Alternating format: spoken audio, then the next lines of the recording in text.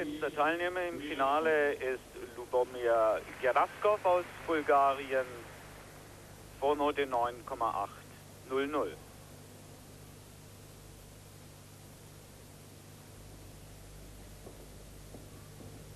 Doppelsalto gestreckt.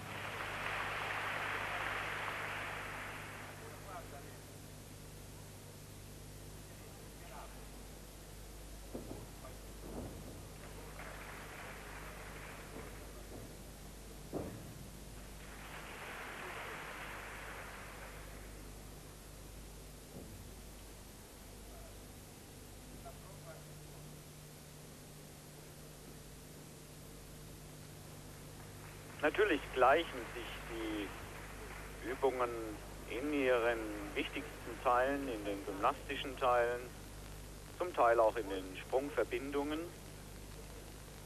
So arg viele Möglichkeiten gibt es eben nicht.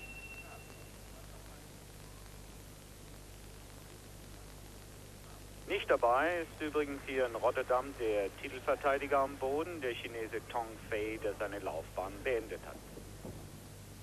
Doppelsalto zum Abschluss mit einem kleinen Haltungsfehler. Lubomir Gueraskov aus Bulgarien, dessen erste Sprungbahn, die hier noch einmal sehen, den Doppelsalto gestreckt.